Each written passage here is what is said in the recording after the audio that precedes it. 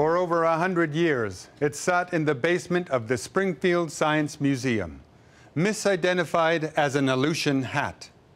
Now, the Tlingit people struggle to bring this sacred artifact home. It is a rare, very rare piece.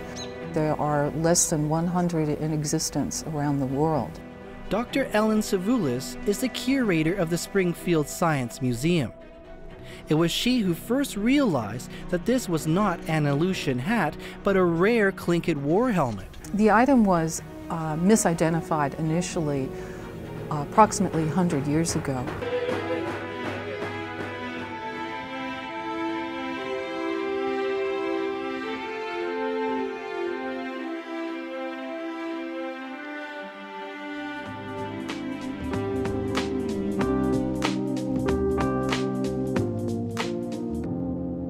If nobody's giving them guidance, then how are they going to survive?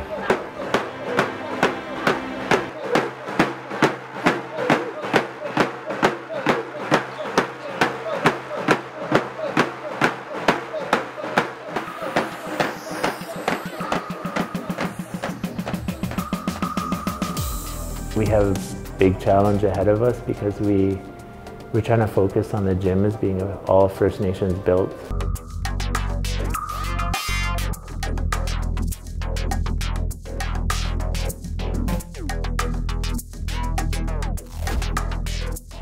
The director of the show, Robert Lepage, was at that time thinking of a new show of Cirque du Soleil. And his idea was to do a native show.